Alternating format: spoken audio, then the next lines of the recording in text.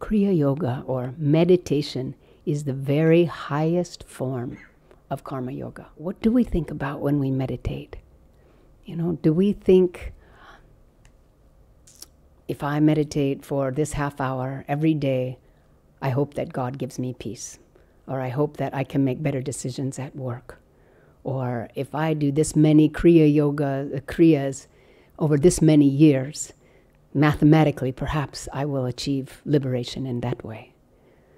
Or we think, if I meditate every day and I sort of keep my vow to practice meditation every day, then I will be able to get a raise, or get my children into college, or find a spouse for my child.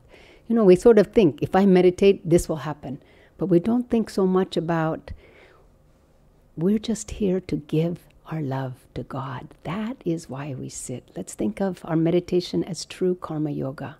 Who's meditating anyway? Whose energy is flowing through us? Whose love are we offering to God? It's only God's love flowing through us. And are we attached to the fruit of our actions? Are we attached to the fruit of our meditation?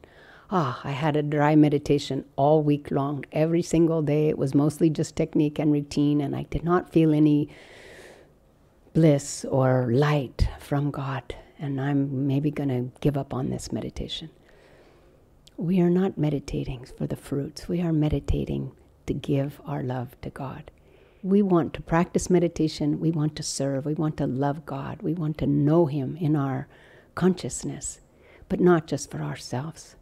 We need to do that for others also. And that's true karma yoga in our meditation and in our lives. And in this way, we overcome any obstacles that the ego keeps throwing in our way. Just God alone.